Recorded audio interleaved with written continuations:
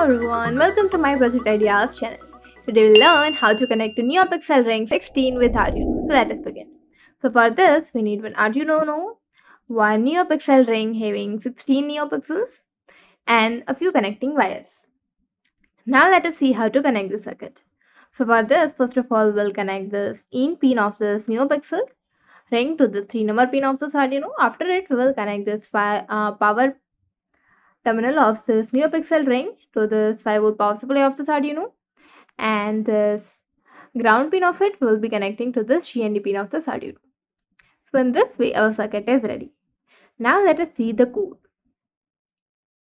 So here our code is, in which first of all we have included two libraries. First is for the NeoPixel purpose and the second is to reduce the power consumption.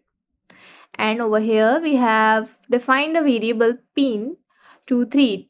Over here you can see that this NeoPixel ring having 16 NeoPixels are connected to the 3-number pin of this Arduino, and hence the pin we have initialized it to 3.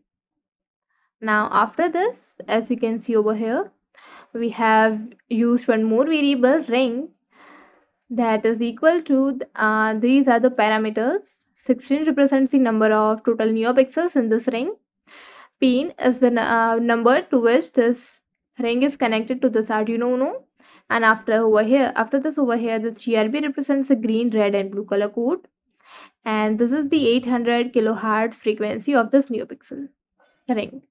And now in this void setup function we are beginning this ring, and in this void loop function over here we have used two functions. First is the symbol and the second one is the cycle, just to get a different look of this NeoPixel ring. Now in this void simple function we have used two variables I and k, which will be used in this two for loops, and it will show the different colors in this ring.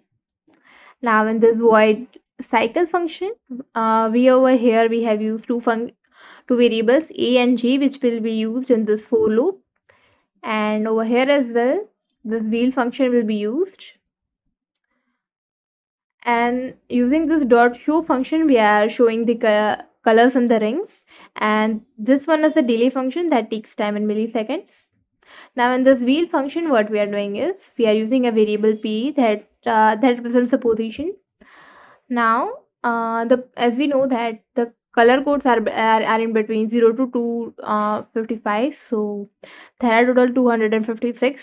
So over here we are representing the different colors at a different time. So now if the position is less than 85, we will show a different color, and if it is less than 170 we will show a different color, and if it is like in this way, and we will reduce this position variable by 130 each time. Now let us see how exactly it will work. So for it I'm clicking on start simulation.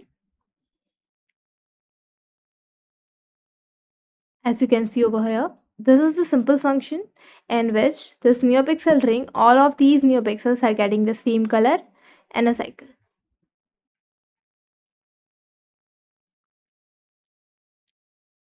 And after it, like you can see over here, this is a cycle function over here, in which 2 or 3 LEDs will get the same color and the rest of them all will get the different color.